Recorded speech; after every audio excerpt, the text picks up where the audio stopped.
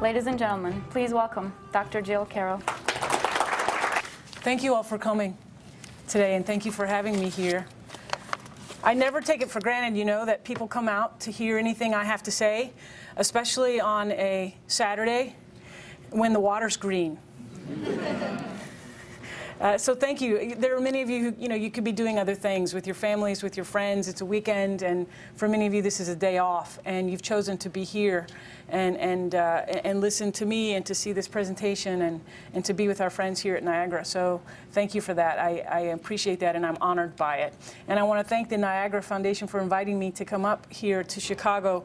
When I left Houston this morning very, very early, it was 86 degrees. And I know that I'm in a different country now when I get off the plane here.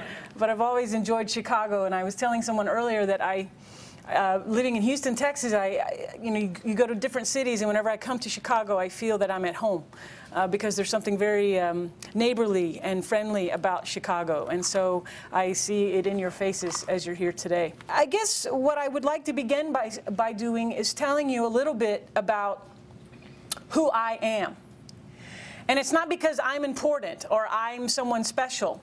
It's because when I feel this way, that when you read a book that someone has written, it's important to know who that person is. Like, what are their commitments, and what's their background, and what perspective are they bringing to that book, and what's the context in which they write that, because you need to know that. I think as a reader, when I read books, I want to know that about the author so that I can understand more clearly. So I want to share that with you so that you know who it is that's standing in front of you a little bit, and you know who it is that's written this little book that some of you may choose to read. The book really it comes at an intersection of three different elements, I would say, of my life. Some of them are professional, and some of them are very personal, although I have to say that the boundary for me between the professional and the personal is pretty much not there, really. It's blurred because I'm one of the very fortunate individuals who gets to work and make my living in my career doing something that's very aligned with who I am as a person and what my values are and what my understanding of life is. And that's a gift, and I feel very blessed to live that way. But there are three sort of components, I guess, that come together in an intersection, and it's in that intersection that you really find the context for what the ideas that I've shared in this book, and the ideas that, frankly, I'm obsessed with. That's as good a reason as any to write a book. You're just obsessed, and you need to write, and you need to explain what you're thinking. The first component is my work at the Boniek Center, and Oscar mentioned in the introduction that I am the executive director of the Boniek Center for Religious Tolerance at Rice University. We are a relatively new center, just over 3 years of existence, and our mission is to understand and to facilitate the conditions that lead to peaceful coexistence among people of different religions. Peaceful coexistence among people of different religions. That's who we are. That's what we do every day. All of our projects and initiatives, whether they're research projects, whether they're teacher training, student initiatives, community outreach programs, all of the stuff that we do is aligned around that one goal, to understand and to try to facilitate the conditions that lead to peaceful coexistence. I believe that finding a way to live together amidst radical difference is the central challenge of our era. Every era has its challenges. Some are natural in nature, natural disasters or illnesses. Others are social in nature and are brought about by our communal lives together. This era, I believe, the challenge is peaceful coexistence. How will we live together as ourselves with others who are different from us? And so at the center, that is our mission, and that's what we try to learn about and expose ourselves to. And so that mission very much drives what I do and how I think about things and the lens through which I encounter the world. I walk around in life and in the world looking, it's almost like I have a pair of glasses that's what that mission is. Peaceful coexistence. How are we achieving it? How can we achieve it? And I see things through that lens. And so I'm on the lookout for that all of the time. And so that's very much a part of who I am as I stand here in front of you and as I write this book. And in case you're wondering, Bonyak, the name of our center, people always say, is that some, obscure language's word for peace or something, like Klingon for peace or something? No, it's not. It's the name of the person who gave the money. That's some of you work in universities, you know that's how it works. When you give lots of money, you get to have your name on it. So Dr. Milton Bonyak and his wife Lori gave the founding endowment, and so that's their name. In case you were just wondering, it's an interesting name, but people are always confused by it. The second component is that really forms a background for me on this is the 15, 18 or so years of teaching that I've done at the university level. Like so many of you here who have academic backgrounds and you have areas of specialty, you have advanced degrees in your areas of specialty, we've all got our niche. And the more you go, the more letters you get after your name, at least over here in this part of the world, the more specialized you become. So that by the time you get the PhD in whatever it is, you're a PhD in this tiny little area, and about 8 other people can read your book, or your work, because it's become so narrow and so specialized.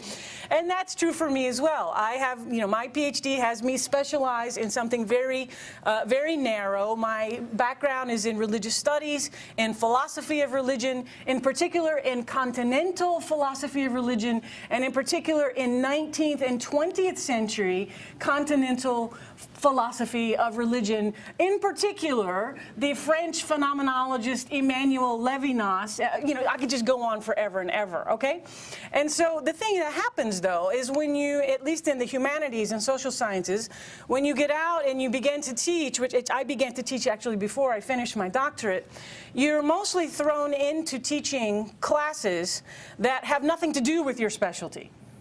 And I was thrown into that same kind of situation and immediately was thrown into teaching what we in the university affectionately call the Plato to NATO courses, where you read the great books, the great, world intellectual history, world philosophy, world religions, world literature from the ancient period, starting with something like the Epic of Gilgamesh, the Iliad and the Odyssey from Homer, some of the most ancient stuff that's ever been done in the human race. And then if you're lucky, you have 2 semesters in which to just run roughshod over all of it until you end with World War II, and you read something like, if you're here, Dr. King's Letter from a Birmingham Jail, or you may read a Holocaust memoir or something. And so you've covered this huge span of world philosophy, intellectual history, covering all sorts of genres, all over the continents, everywhere, in 2 semesters. Now, nobody has a PhD in this. Nobody has a specialty in this. You have to develop competencies in areas outside your specialty in order to even teach these classes. And I taught these classes, and still when I do teach now, I don't have a teaching responsibility now, but when I do, I still teach these types of classes now for about 18 years. And the reason I'm telling you this story is because I have found that this has been one of the most blessed gifts of my life as a scholar and as a person, because it has taught me to be able to see connections across vast spaces of time and geography and culture and worldview. When I'm teaching, 6th century BCE Chinese philosophy, and I'm going over with my students Confucianism and Taoism and the period of the philosophers there, I immediately can see connections between what Confucius argues and what Plato is arguing, Socrates and Plato, at almost the same time, roughly contemporaries of each other, in ancient Greece, in a very different culture, in a very different language, across a chasm, really. And so I think this is a very, actually it's a very specialized way of looking at things. I guess if I could say it now, I guess I would say I've become a specialist at being a generalist. Because this is a certain way of thinking. It's a way of seeing the forest and not only the trees. I mean, there is something of value to be able to see the trees and to be able to see the actual branches on the trees and the leaves on the branches and the little grooves on the leaves and the little, you know, to see the minute detail. There's tremendous value in that. But then there's also tremendous value in being able to back out and see the entire forest and see what's over that next horizon and see the larger picture. Because then you have a larger context. Your frame becomes bigger and you begin to see that we're not lost in the details. And so this is of interest to me. Because when I bring myself back to the question of how will we live together as ourselves in the midst of radical difference, I'm inclined to say that even if we're very different, even if we're coming from vastly different perspectives, vastly different cultures and languages and religions and worldviews, that if we look hard enough and if we are committed to find it, we can find a point of connection. It is there to be found. We have to be willing to find it, though. And I've done it in academic work and in teaching, and so the point is not just to do it in that realm, but to do it in a larger realm. So that's very much in the background of the task that I set myself for in this book and really in life, is to be on the lookout for those points of connection where they can be had. A third component is much more personal, although, as I said, all of this stuff is very personal to me. But a third component is very personal, and it has to do with my own encounter with the community of people inspired by the ideas of Fethullah Gulen. I first traveled to Turkey as a guest of the Gülen community, the particular branch of the Gülen community that's based in Houston. I first traveled in December of 2004 and have since been back. I've been to Turkey 5 times in the last 3 years, 2 other times as a guest of the Gülen community and then other times as not.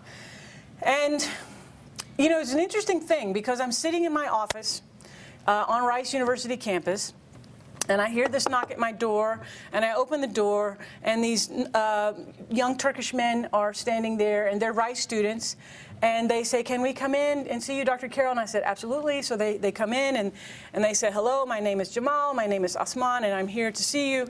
And I said, "Hi, nice to see you. How can I help you?" And they say, "Well, we're PhD students in bio, nano, something or other." I don't know what they were doing.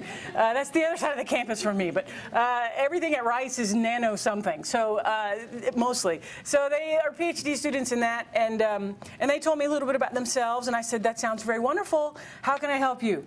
And they said, "Well, we're very concerned with interfaith dialogue." And I said, "Very good, so am I. How can I help you?" And finally they just blurted it out. They said, "Would you like to come to Turkey?" Just like that. And I looked at them and I said, "Who are you?" And they began the story all over again. "Well, my name is Osman and my name is Jamal." And they just kept doing the same thing. And so I visited with them, and I met with others of the representatives of the equivalent, not the equivalent because nothing can be as great as Niagara, but the one in Houston, which is called IID, Institute for Interfaith Dialogue. And I met with them, and they had invited some of my other colleagues at the university to go to Turkey. And on that one trip, I was the only one who ended up going. And I tell you, it was the first time they had done a Turkey trip, and so the organization was a little bit loose. They were new doing it, so a lot of the details kind of got dropped. And to the point where I didn't know who I was visiting in Turkey. I didn't know where I was staying. I didn't have my tickets till 2 days before. I had no contact phone numbers. I had nothing. I didn't even know who I was traveling with. Nothing. And my parents and my colleagues were like, "What are you doing?" "Well, I'm going to Turkey with these people." And they said, "Who are these people?" I said, "Well, they're really nice." And and I got on the surface of it how weird it seemed and how risky it seemed. But I had a sense in my spirit that this was something to say yes to. And so I said yes to it. And there's something about this. You know, I've reflected on this so deeply over the last few years. Sometimes we have to say yes to things when we don't have all the answers. You know, we say yes to being parents when we have no clue how to raise kids. We say yes to being married when we have no clue how to be a spouse. You know, I mean, life demands that of us sometimes. And it takes something for us to do that, to say yes to an invitation when it's risky.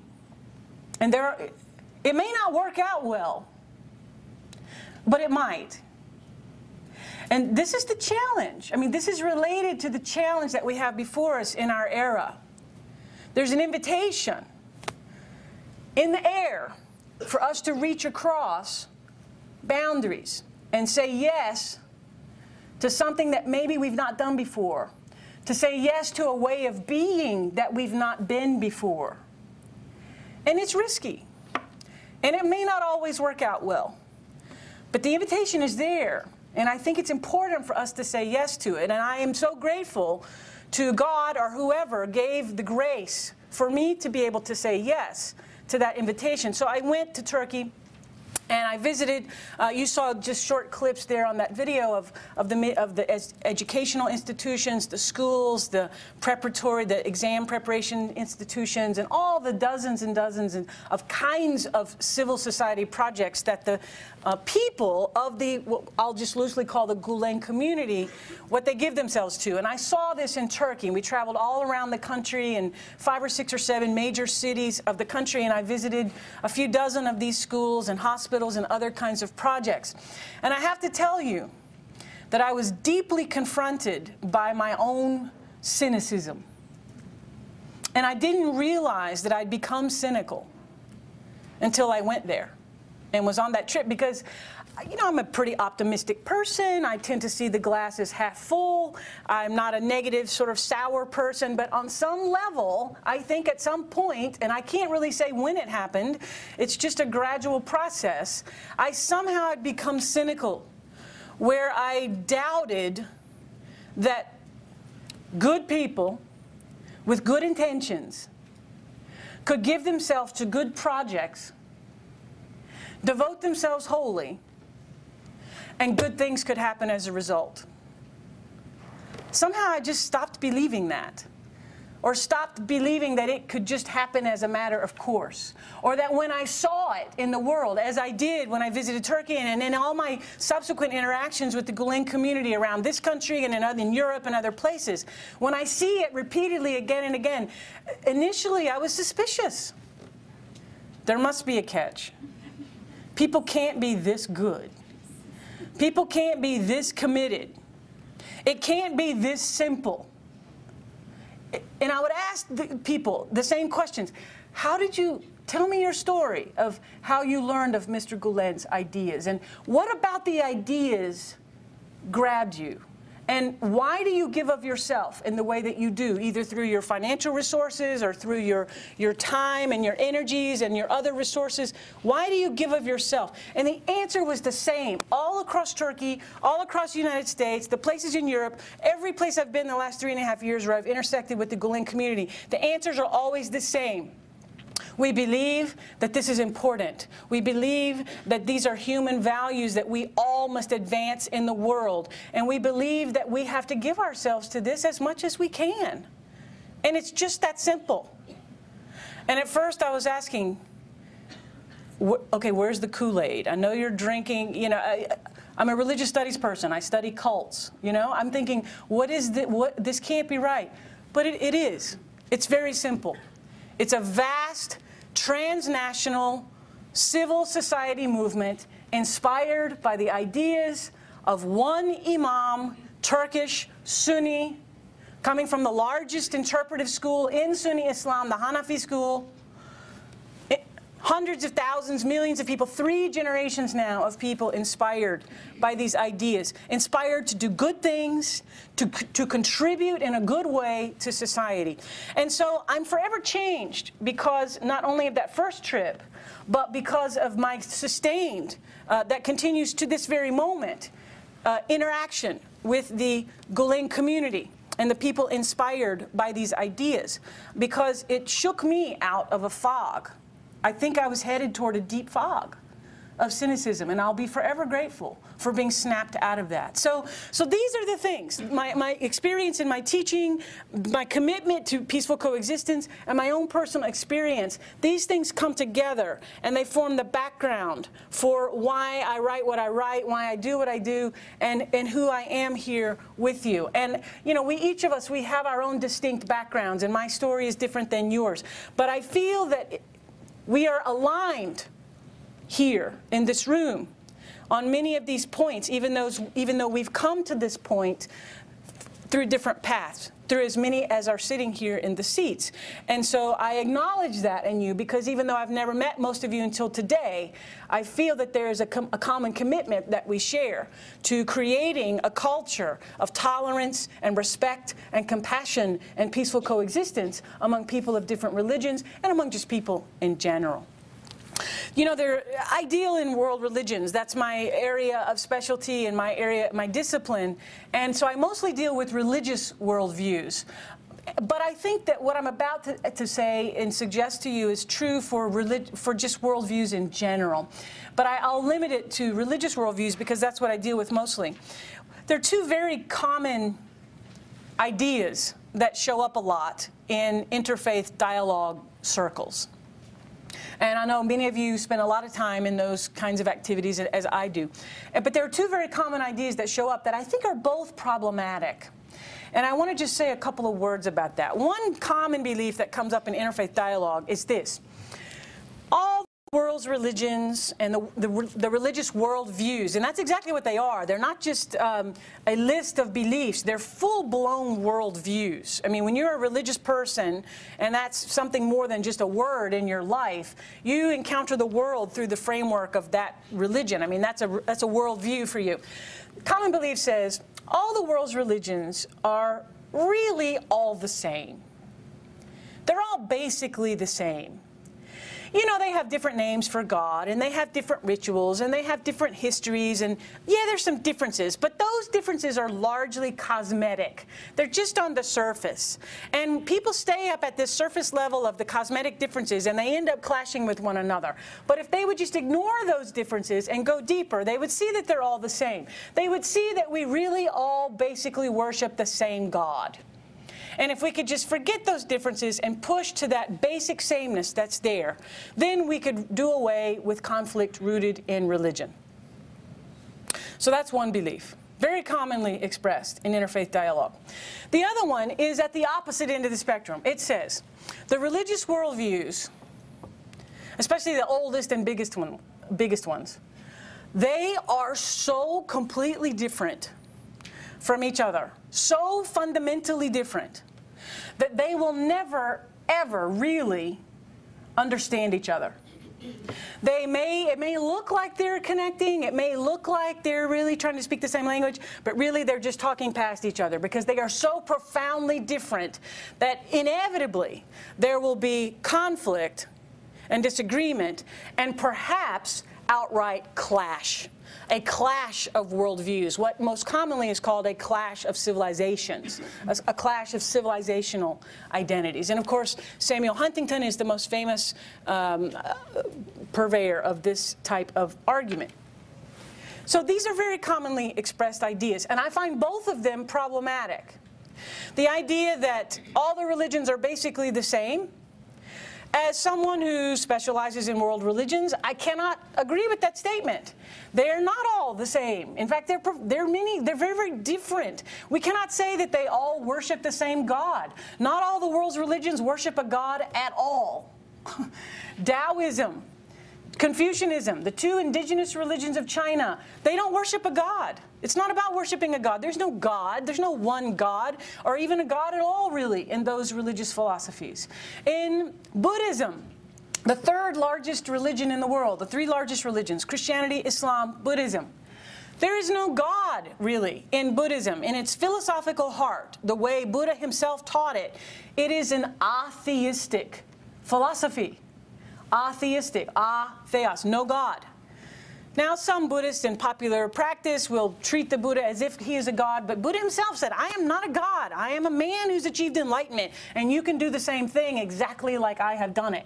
There's nothing special about me. I've just achieved further progress on the path. So even the third largest religion in the world, we can't say is worshiping the same God. It doesn't worship a God at all. Even the ones that do worship gods, can we say that it's the same God? And are the practitioners of those faiths comfortable saying that? Are they comfortable, for example, if we take contemporary Hindus today, Hinduism in the modern period for the last several hundred years has been a monotheism, one God, many faces. One God, but that God has many different dimensions and aspects and facets, and they all go by different names, which are sometimes personified into the different gods that you see in Hinduism. But it's really all just different facets of the one primal divine reality. That's often, maybe called Krishna, or maybe called Vishnu, whichever name you choose to call that one God. Is Krishna the same as Allah? We all worship the same God, supposedly. Are we comfortable saying that? Some people are, some people are not. Can we say it's the same God? Can we say, in the Abrahamic traditions, yes, we have the same God, but is Krishna the Christ spirit? Or, you see what I'm saying? It's hard to make the transition if we're insisting we're really all worshiping the same God. What if we're not? What if we're not all worshiping the same God? What if we just don't have the same conception of God at all? What are we going to do then? So I'm concerned about this because I don't think it's really fruitful as we proceed and try to find a way to live together, to insist upon some sort of primary sameness. We have to develop a capacity in ourselves to relate with people who are very different from us, who pray to different gods than us, who will never believe in the same God that we believe in. They may never believe in a God at all. At all. And so insisting on the sameness, I don't think is a fruitful path. Now, the other view, which says they're so completely different they can never talk and inevitably will end up in conflict and clash, I think that goes too far. Yes, they're profoundly different sometimes. Yes, completely different worldviews. But the inevitability of clash, the inevitability, the necessity of conflict, no. I myself cannot say that. Mainly because, and I think Mr. Gülen would agree with me on this. If I'm blessed enough to get to meet him again, I'll have to ask him. But I'm not a determinist.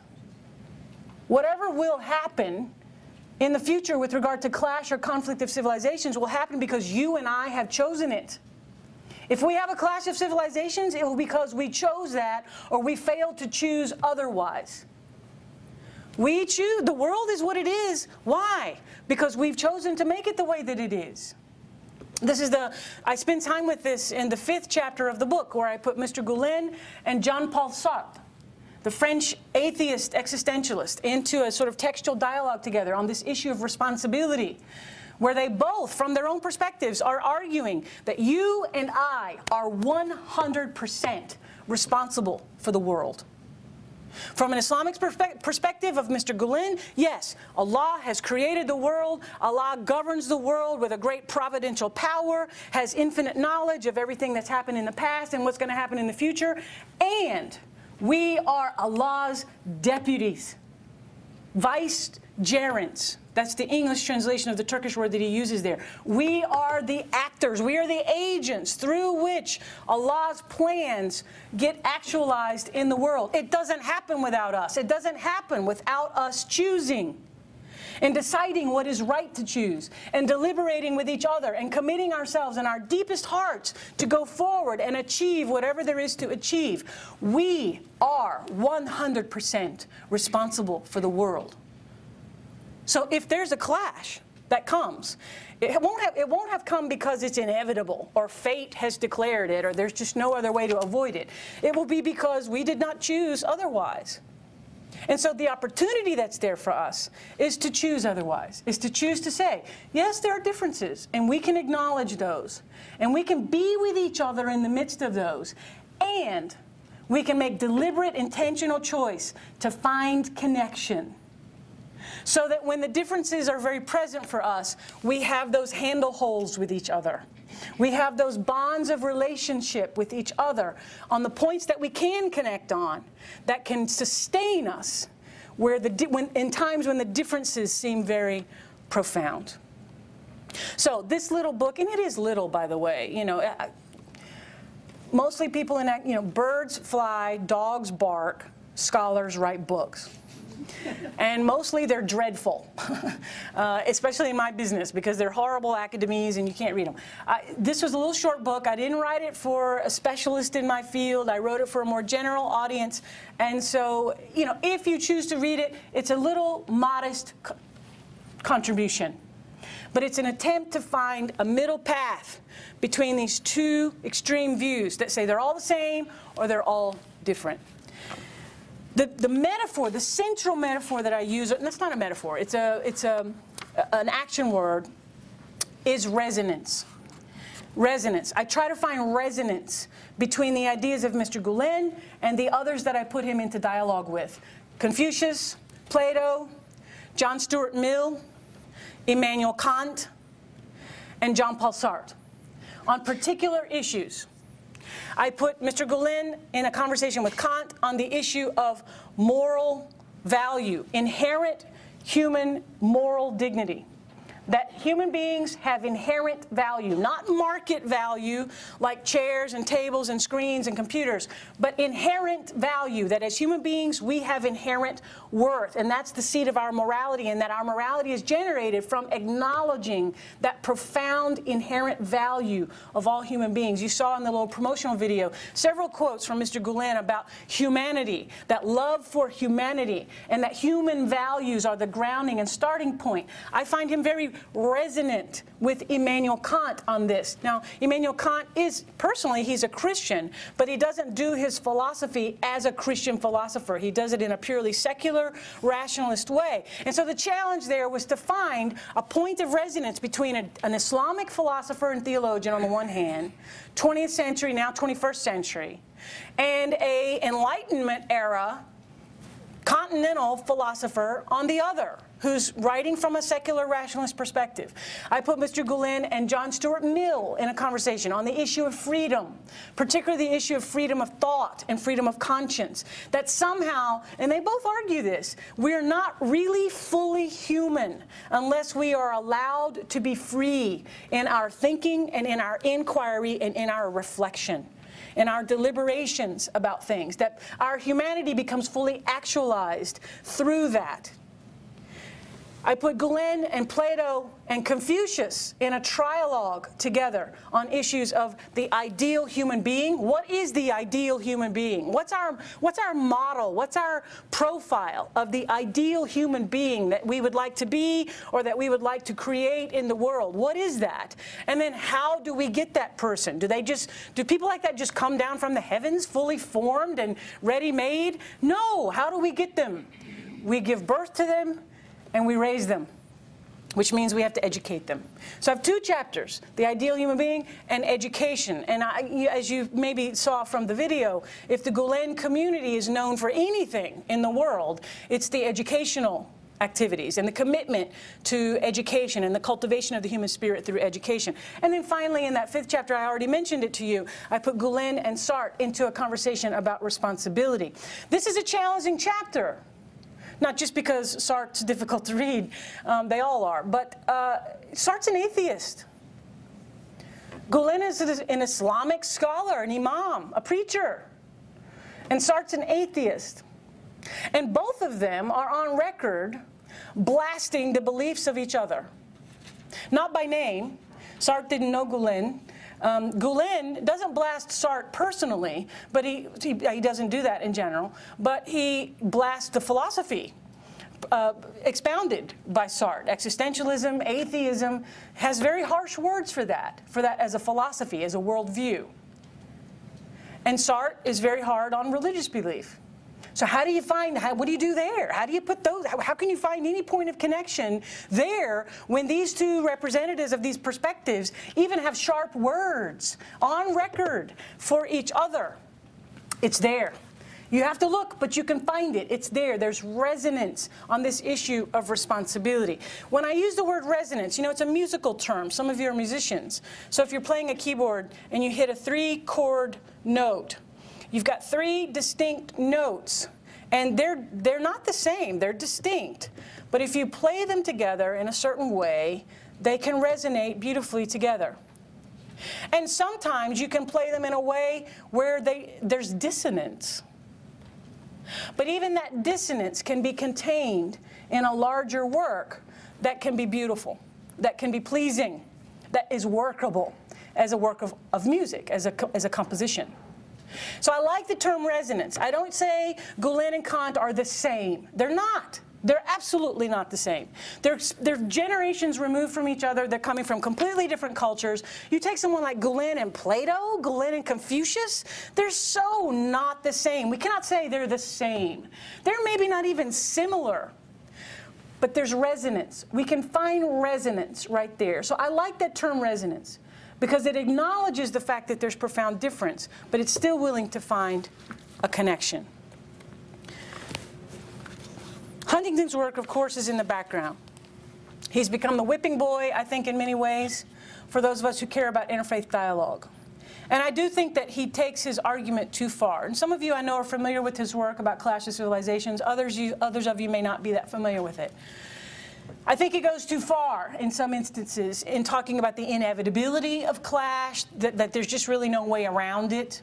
But I also think that some people who have criticized him harshly for his views have also failed to see some very insightful things that Huntington argues about civilizational identity.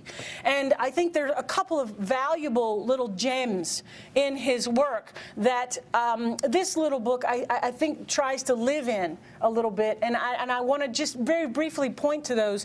One thing that Huntington does is that he points out that a mentality that he calls a West versus the rest.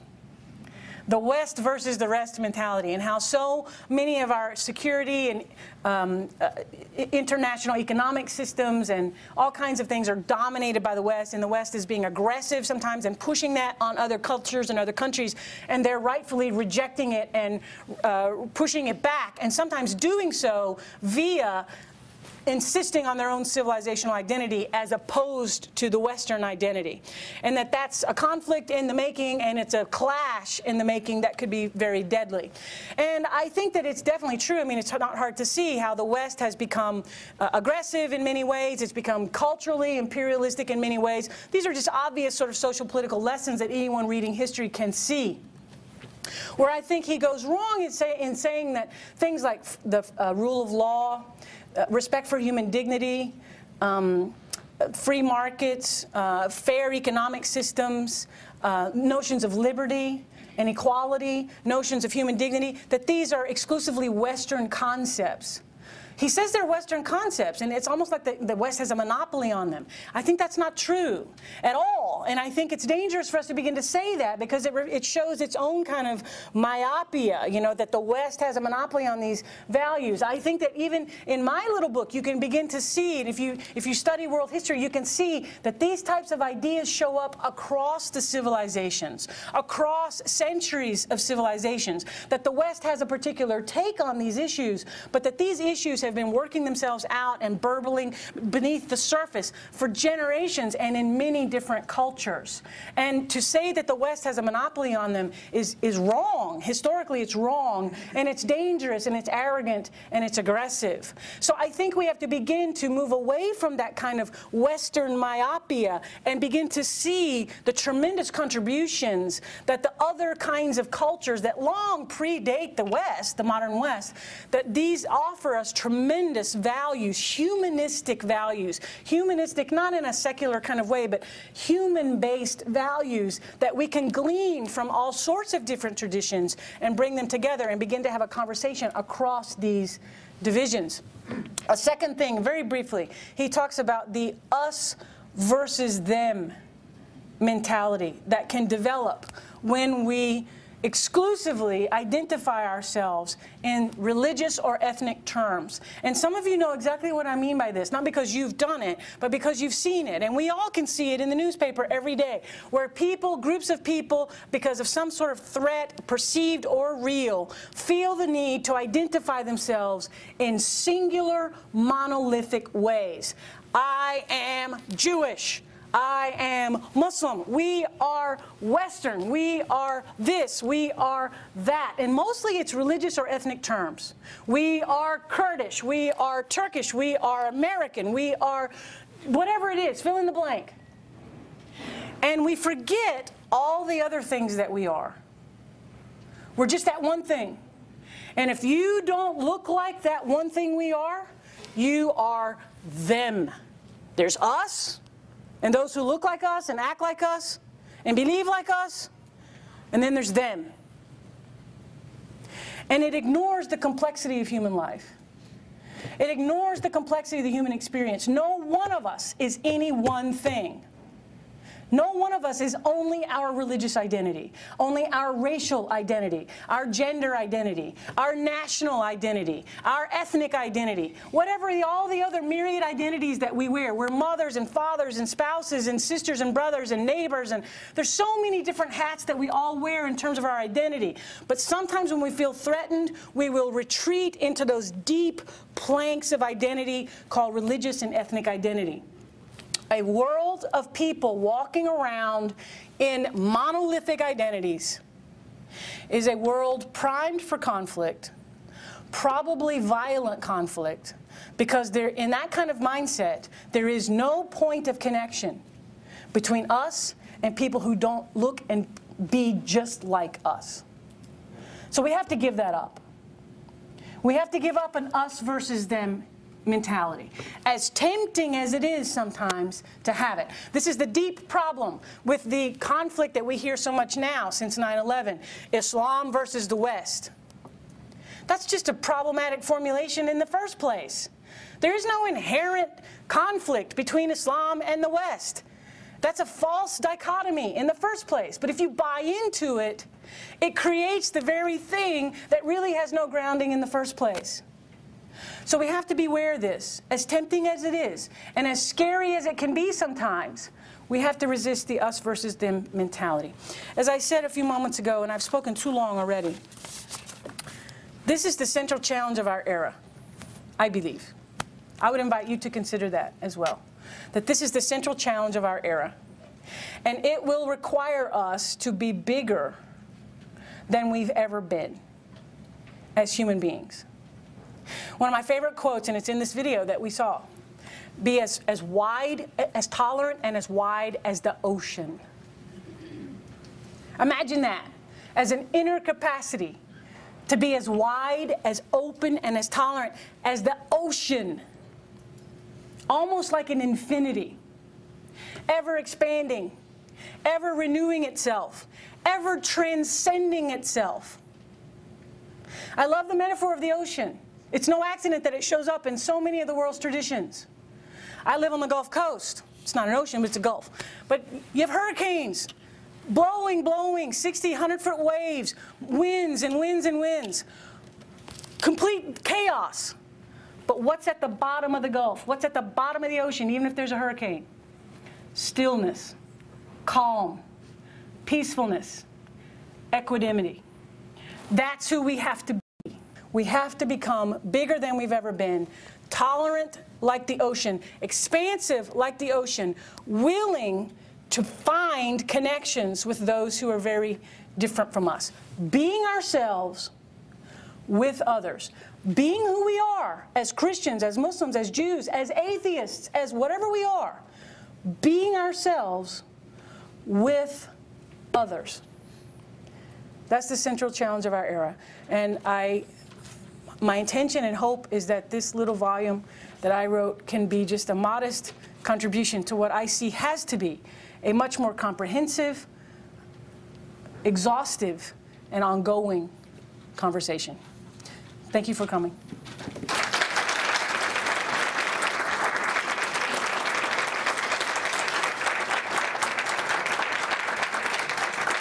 Go ahead.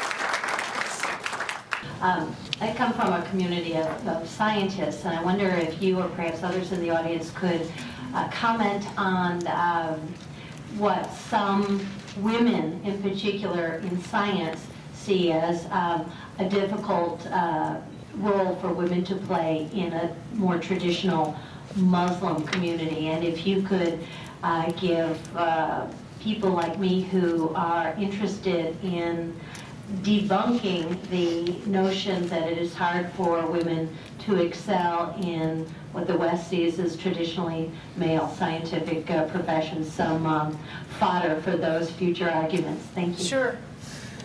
Well, I think that the way, and maybe your experience is different, but my experience is when I hear these types of arguments from people, they're coming from a place of criticism of Islam and suspicion of Islam, and often ignorance of Islam. They're not bad people, it's not coming from any kind of evil-spiritedness, but from just a general ignorance, and there's this vast generalization of the world of Islam and the role that women play in it. And, you know, Islam is the second largest religion in the world. It's a culture, it's a civilization, and it's not one thing. It's multidimensional. And so one thing I always say, well, when you talk about, I say to someone who brings this up, I say, when you speak about women in Islam, which women and where? In Turkey? In Saudi Arabia? In Indonesia? In Africa? Where? And they're like, well, I just mean in general. I'm like, no, you can't just say in general. Where? Islam is different everywhere. It's a world religion with hundreds and hundreds of years of history. It's not one thing, any one place. So to just push them a little bit on that, and often, you know, they'll begin, a light bulb will come and they'll say, well, I guess what I really mean is, and then they'll begin to narrow, and then a more constructive conversation can happen. I think another context in which I've experienced this question is here in this country, because the United States is an immigrant nation. And we have immigrants from all over the world coming to live here, and that's a difficult transition. Many here in the audience are immigrants to this country, and this is the strength of this nation. It always has been, and it's a difficult transition. I think the United States is kind of a hard country. I don't know personally because I'm from here, but I would imagine, I mean, it looks to me like it's a difficult country to come into as an immigrant, to figure out, and it's hard. It's hard to kind of make your way, and there's always that transition period where if you're coming from a culture that's a more traditional culture with regard to women, and then you're coming into this one, there's that period of transition, and there may be some misfires here and there in negotiating that. But I think we see all over the various dozens and dozens of Muslim communities, even in this country. There's no one form of Islam in this country. We've got so many different branches and faces of Islam in the United States that even within the Islamic communities in this country, you see great variability and change and growth and adjustment in the communities here to the American way of doing things, because they're immigrants living here. So I think there's a lot more complexity and nuance there than mostly meets the eye. It's always good to point to the complexity. We don't like it because it's easier to stay simple. Because sometimes simplified things give us a handle hold. But once you get that handle hold, you got to go a little bit deeper and see the complexity. Thank you, Dr. Carroll. Thank you. Your talk was delightful and Thank you. very informative. A couple of questions for you. How do you reconcile the fact that although Gülen espouses peace, tolerance, and human rights, I've noticed, and with all due respect to the ladies here, many of the organizations that are associated with him, the women are covered with headscarves. And the men don't have that same constriction. I believe that the headscarf is a way to show quote-unquote modesty as a woman, and it's a patriarchal religion. Yeah. Most of the Western, well, actually, I think all of the religions in the world are today. Right. And so how do you reconcile the fact that the women are not necessarily required, it's my understanding that they choose this on their own, but I don't believe a 5-year-old girl makes that choice. in this respect, and also just recently with the headscarf ban being overruled in Turkey, and now women can wear headscarves in public universities and public institutions. We understand receiving many emails from Turkey. I was born there, many of us have been. We just found out recently a woman was not allowed into a restaurant because she was not escorted by a man. And girls are not being given certain scholarships in certain schools if they don't wear a headscarf. And this is something now that's happening in Turkey, and we're wondering if it's going to go the way of Iran, or what are your thoughts on all this? Okay, there's a lot of wrenches in that, so a lot of things to cover there, so I'm sure I won't be able to answer all of it. The issue first about the Gülen community and women in the community. My own experience and my own understanding is what I'll share here. It's as you said, it's women choose this or not. There are many women in the community who choose not to cover. There are many women who do. It's up to them. What we see uniformly across the Gülen community with regard to women is that the women are highly educated, allowed equal access. Women are equally educated, masters, PhDs, professionals in their disciplines if they want, all of that.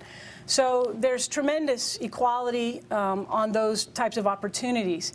I think it's an interesting thing because in the West, we get hung up about this headscarf. And I think we need to get over it. Why? Because it's a scarf. What? And there are regulations for modesty for Muslim men as well. You notice that if you don't see, and I've traveled a lot around the world with Muslims and been in many situations, you don't see Muslim men wearing short pants, you don't see them wearing tank tops, you don't see them exposing certain parts of their body. There's modesty regulations for men as well. The understanding in Islam and in Judaism, Islam doesn't just make this up, it gets it from its, and I'm speaking as a world religion scholar here, not as a Muslim scholar, I'm not a Muslim. Islam has two religions that precede it, from which it comes. And the prohibition, the exhortation for modesty for women with regard to their hair comes from Judaism and from Christianity, and Islam picks it up in its own distinct way. And it's because a woman's hair is understood as part of her sexuality, and that needs to be guarded. And so Islam doesn't come to this conversation completely virginal. It has a history with it. And so from a purely religious perspective, someone standing here as an American, as someone who believes that with all of its faults, the United States has come up with one good thing in the Constitution, and that's the First Amendment, which allows freedom of religious expression, and it constitutionally guarantees it for everyone. And if women want to cover, they get to cover. And if they don't want to cover, they get to not do that. With regard to children, parents routinely enforce their family's religion on their children. That's what parents do. That's what we all do. If we're liberal atheists, we push that on our kids too. It's just not as visible.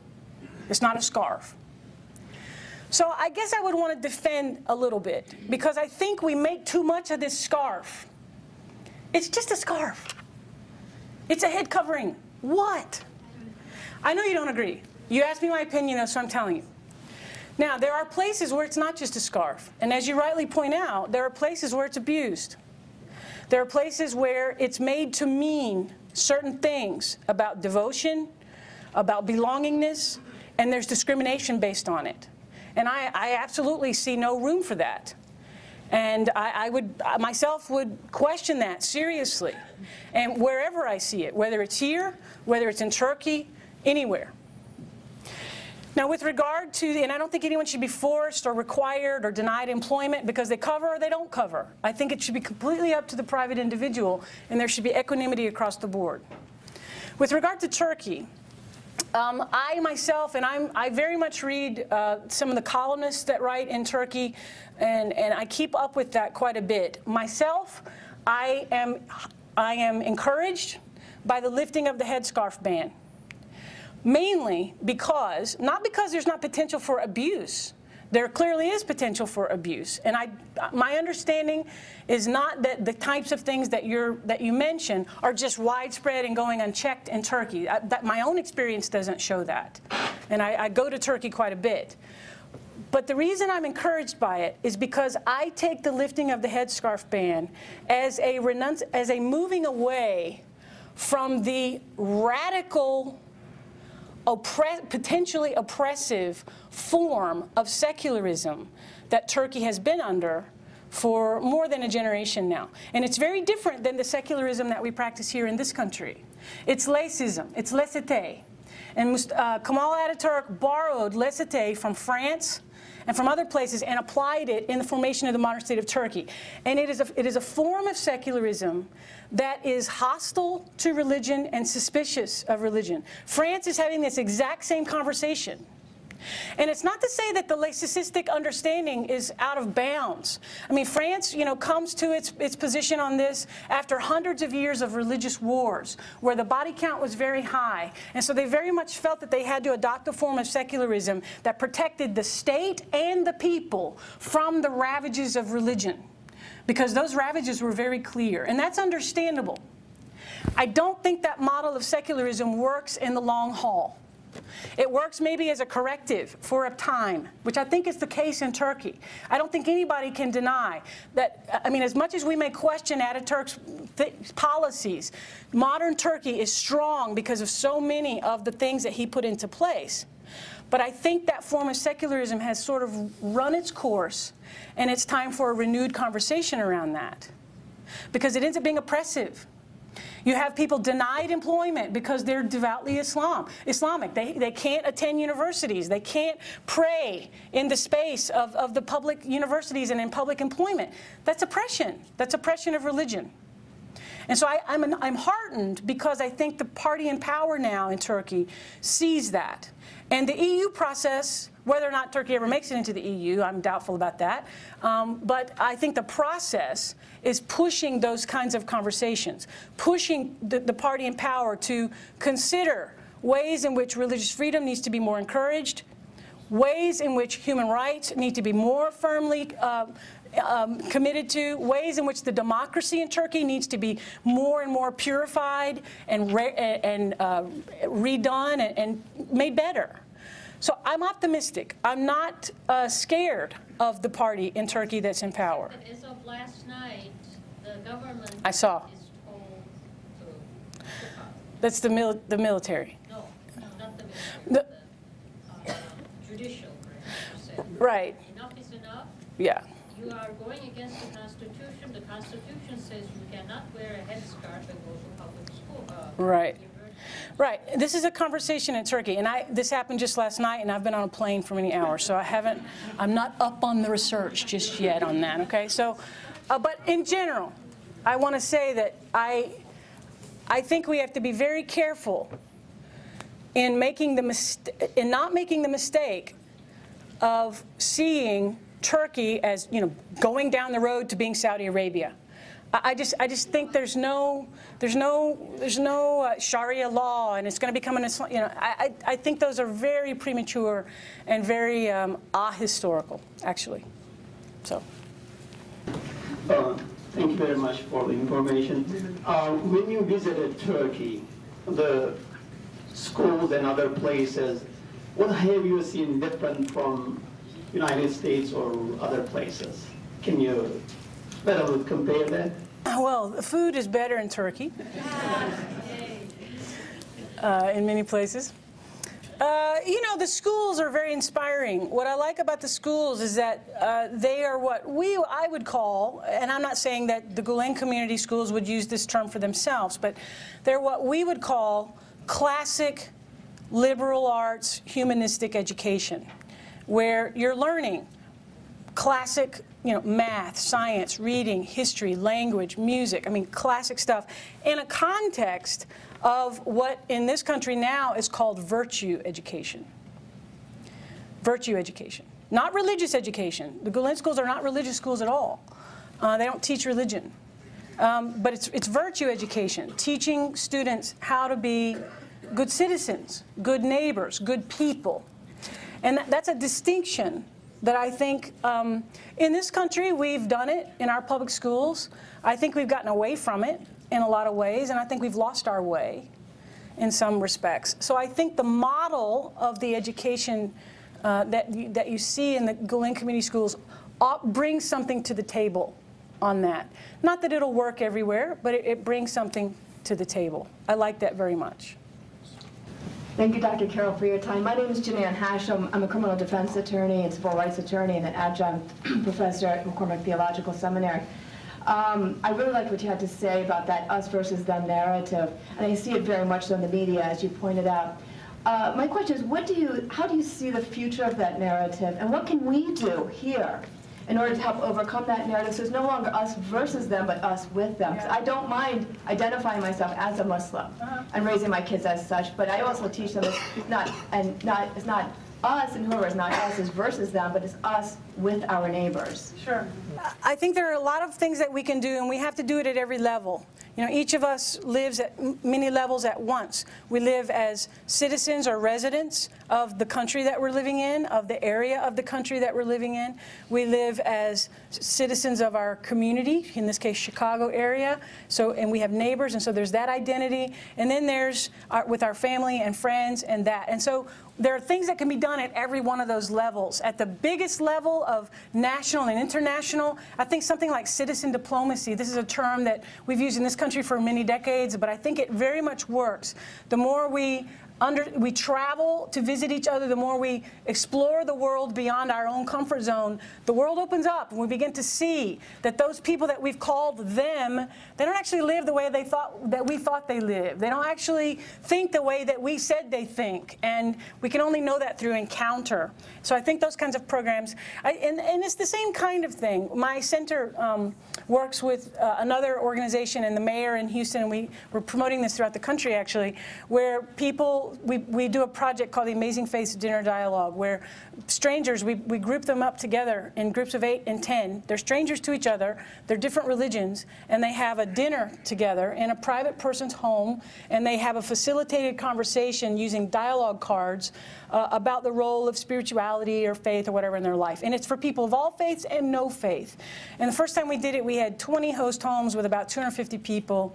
Second time we did it 9 months later, we had 75 host homes with about 850 people, and 3 other cities joined us. And then now we're doing it again in November, and we are online to have about 10 cities around the country join us. We'd love to have Chicago. And about 5,000 people. And what we hear from that, in the feedback from people when they write on the evaluations, we had no idea. We had no idea that we had so much in common with people from different faiths. We had no idea about Muslims. Because, you know, in a post-9/11 world, that's, you know, people are scared and they're suspicious. And they say, we have no idea. And for many of them, it's the first time they ever shared a meal with a Muslim. For many, the first time they ever met a Hindu or a Buddhist or a Jain or a Sikh or a Wiccans and Zoroastrian. We have everybody participate in this thing. And so it's a very grassroots, personal, one-on-one kind of encounter. And it makes a difference. And it jolts people. So this kind of thing. And I know the Niagara Foundation and every other interfaith organization in this city supports that kind of stuff. It's not flashy. It's not sexy. It's not, you know, it's hard slogging work sometimes to set that stuff up. And the difference that it makes can't always be readily measured because it's differences of the heart. But man, does it make a difference. And we have the perfect situation to do it here in this country because we're an immigrant nation. We've got people from all over the world living here. Every one of the world's living religions is alive and well in the United States. And all of them are alive and well here in Chicago. So we've got the perfect laboratory to do this kind of thing. We have to give ourselves to this kind of stuff. We have to make it a priority. I have 2 quick questions. First is, as far as I know, you had an opportunity before writing this book to meet Mr. Gülen, even though he was sick. I'm very curious about your experience by meeting such a person. What kind of questions you asked simply, and what were you expecting before you went there to meet him? The second question is, why an American academician would choose such a person to research on? Okay. I mean, after 9/11, everybody is curious about Islam. Quran is one of the best-selling books in Amazon.com. People are still suspicious about Islam if it's promoting terrorism or promoting peace. But at the same time, people would like to know about Islam. That's why Islam is very popular lately. So why would an American academician go for Mr. Gülen but not any other? Because he's getting so popular, as far as we know, in the Western society right now. A lot of PhD dissertations, a lot of sociologists are working on him. So what is he sacrificing on Islam, or what is he doing than many Western academicians? Because people are suspicious. People say, hey, if a lot of American academicians are going after him or doing researches on him, that must be something suspicious behind it. My meeting with Mr. Gülen, I was about 80% finished with the book when I had the opportunity to go and visit with him in the retreat center where he lives in Pennsylvania. And so he was very gracious. He was not feeling well, and our plane was about 3 hours late because of a storm, and then it was pouring rain and wind. I felt like I was in a hurricane in Texas, and it took us long to get there, and so we were about 5 hours late for dinner, and we kept calling and telling him to go to bed. But he waited up for us until almost midnight to eat, even though he was sick, and we felt so awful. But it was a delightful thing to meet him. I really had no expectations in particular. I expected him to be someone who was knowledgeable and generous and gracious because of everything I'd heard about him, and he was all that and more. And so we had a dinner meal, and then we had breakfast the next morning. It just so happened that the timing of it was right after the Pope had said those horrible things about Islam in one of those speeches, one of those early speeches that he gave, where frankly I think he forgot that he was the Pope, and you just can't say. I mean, he could say that when he's a university professor. You can't say that stuff as a Pope. You have to. It's a different level of accountability.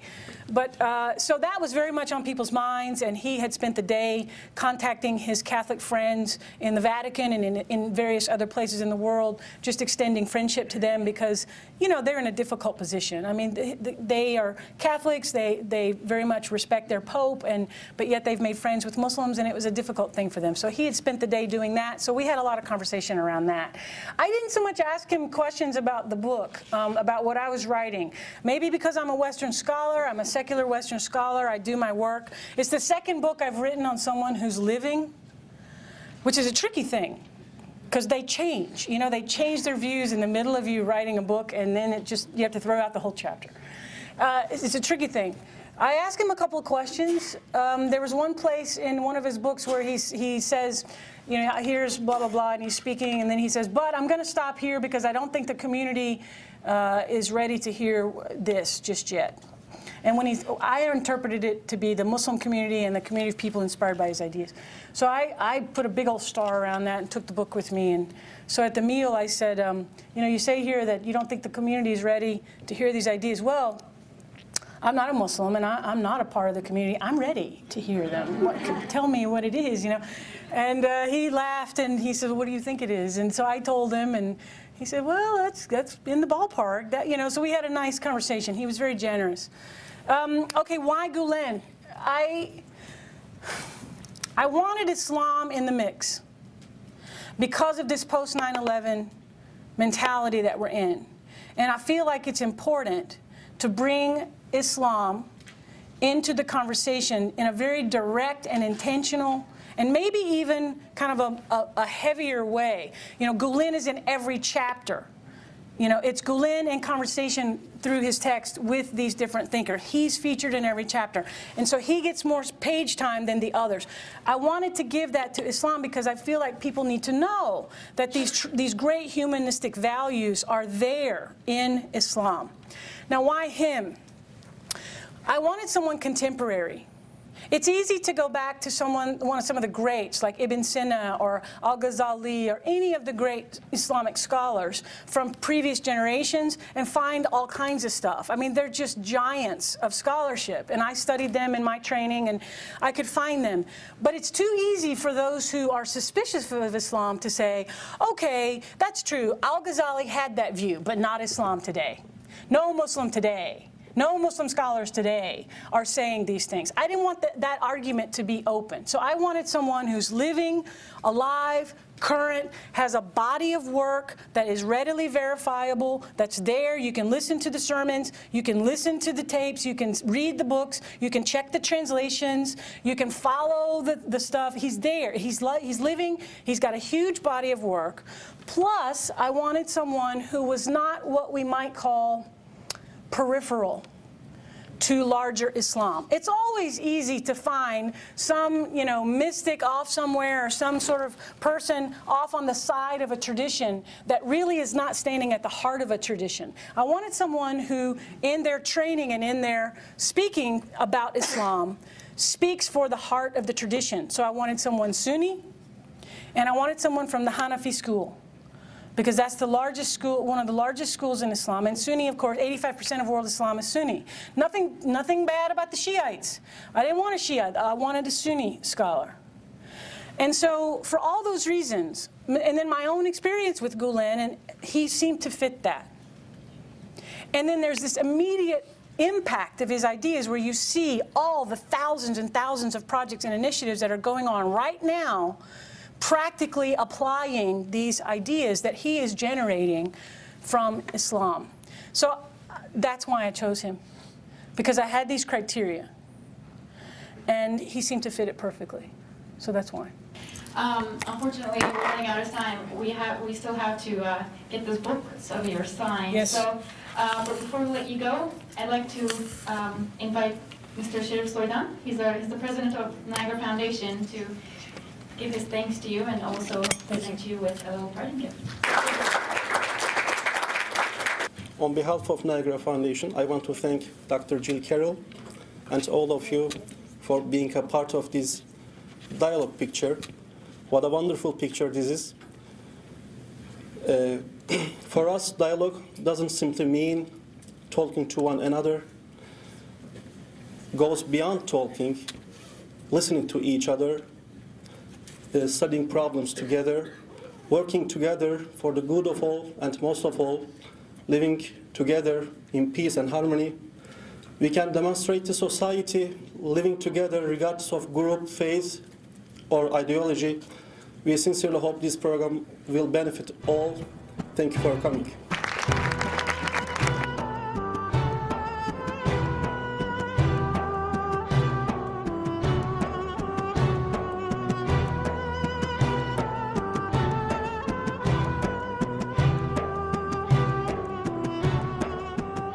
Feedback on the book has been positive, mostly, but my impression in general in traveling around the country to different cities talking about these ideas is that there is a great hunger on the part of many, many people, not just in the Gülen community, but just in general.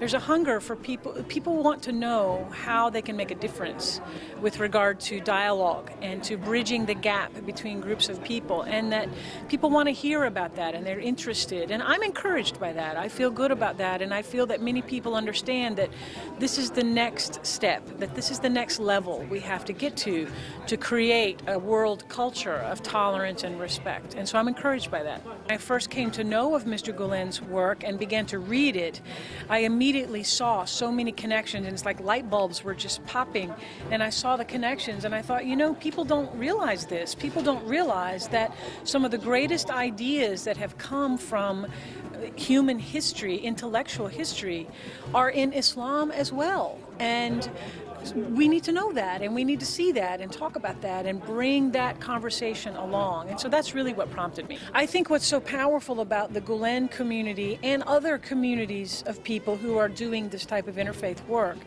is that it's two things at once.